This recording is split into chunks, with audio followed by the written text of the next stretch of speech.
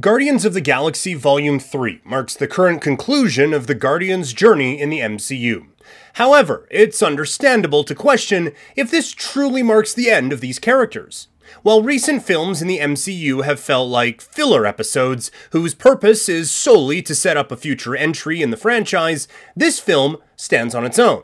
The story is isolated, which gives the illusion of finality. In more ways than one, Guardians 3 is a unique entry in an otherwise convoluted extended film universe. Although a fourth Guardians of the Galaxy film is unlikely in the near future, the Guardians have made appearances in other Marvel movies before, so there's a chance we may see them in cameos during Phase 5 and beyond. But enough for solace. Let's dive into the post-credit scene. And be warned, we will be dissecting everything, so some serious spoilers ahead. At the end of Guardians of the Galaxy Volume 3, we witness the disbandment of the Guardians team, and while this is undoubtedly a sad development, the second post-credit scene offers hope that the team may reunite in the future. Throughout the movie, Mantis, who we were introduced to in the Guardians of the Galaxy Holiday Special, tries to convince Peter to visit his mourning grandfather on Earth. Eventually, Peter decides to fulfill this request and returns to Earth. Despite his initial reluctance, he discovers that his grandfather recognizes him and embraces him warmly. And in a fitting conclusion to an extraordinary story arc, Peter decides to stay on Earth and live with his grandfather.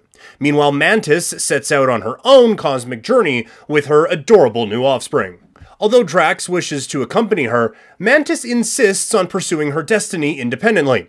However, Nebula convinces Drax to remain on Nowhere, where the Guardians now own the city and require assistance in managing the growing population of children and animals. This decision prompts a change in heart in Nebula, who finally acknowledges Drax's caring nature and recognizes him as something of a father figure. And not so surprisingly, Drax agrees. I was so curious what they were going to do with Gamora. There's been a thing of OG Gamora's death supposedly not meaning as much since the alternative version is around. But they really showed that she isn't our Gamora, which is how it should have gone. Her being there was hard for Peter, but him realizing she wasn't the woman he fell in love with was a good storyline. And from his perspective, she belonged with the Guardians. But the ending of her finding happiness with the Ravagers shows she has a better life here than she did with Thanos. So technically, Peter and Gamora's romantic relationship does not come to fruition. However, Peter comes to terms with this outcome and she returns with the Ravagers. All of this leaves Peter feeling distressed about the departure of his Guardians family. It all leads to a dramatic scene where Rocket declares that this is the end of the Guardians, but the team members, including Rocket, acknowledge him as the new leader and affirm that the universe will always need its Guardians. The first post-credit scene introduces the new Guardians of the Galaxy team. However, it is uncertain if they will still retain the name Guardians of the Galaxy based on the lineup of characters. The new team consists of Rocket Raccoon, King Groot, Cosmo the Dog, Adam Warlock, Kraglin, and phyla-vell. The scene showcases their camaraderie and shared love for music, reminiscent of the original Guardians. Rocket plays Come and Get Your Love by Redbone, a callback to the first Guardians of the Galaxy movie. They prepare to embark on a new mission, hinting at the team's future adventures. Just because the original members have gone their separate ways doesn't mean the team itself falls apart. Then we see the new Guardians of the Galaxy team enter the fight. However, there's more to this scene. There is a plot leak that accurately describes this scene, but the leaked team was referred to as the Annihilators. It's interesting to note that Adam Warlock was part of this group, along with other incredible characters like the Silver Surfer and Beta Ray Bill, who might make appearances in the MCU soon. Nova is also a member of the team. Although he wasn't teased in this movie, there's a possibility for him to join in the future. The Annihilators were originally formed to take on Thanos, but with the multiverse, anything is possible. For now, this is our new Guardians team, but they could eventually become the Annihilators.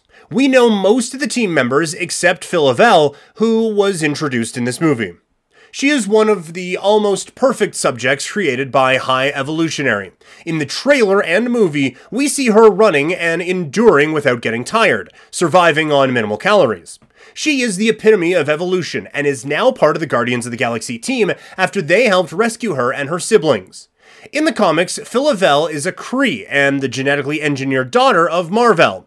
However, in the MCU, they've made some changes to her character, although she's still genetically engineered by the High Evolutionary. It's unclear if she is a Kree, unless the High Evolutionary somehow obtained her from the Kree. Regardless, she will likely play a significant role in the future of the MCU. Also, we've noticed that her eyes glow purple, which is a sign of cosmic energy. This suggests she will likely be powerful. Now, let's talk about the second post-credit scene. There isn't much to it, but there is one crucial point that Marvel Studios wants us to know. There might be a significant multiversal tease here. We cut back to Peter Quill and his grandpa. A newspaper headline mentions that Kevin Bacon has been kidnapped, and they engage in some banter about chores.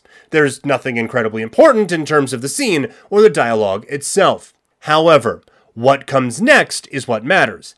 After the scene, we see a white screen with the words, "The legendary Star-Lord will return." This has sparked various theories, and I personally lean towards the multiverse theory. Let me explain. I've come across this rumor and theory online quite a bit, and this is, in fact, the general trend we see in Marvel movies. Typically, when Marvel Studios announces that a character will return, they use a black background with white letters. However, in this case, it's the opposite, a white background with black letters. Marvel Studios tends to do things with intention, so the theory is that Star-Lord will indeed return, but as a variant. We might see another version of Star-Lord in the MCU, just not the one we're familiar with. Considering that Secret Wars is approaching, where universes collide and variants interact, it's possible that we'll encounter different versions of Star-Lord. They could still be portrayed by Chris Pratt or someone else. Since we are getting closer to Secret Wars, this could hold significant meaning. As a side note, in Ant-Man and the Wasp: Quantumania, it was similarly stated that King will return, suggesting a potential connection. It's also worth noting that the legendary Star-Lord was a comic run where Star-Lord had a solo adventure. Now that he has left the Guardians and is on Earth, there's a possibility of him getting his own solo story.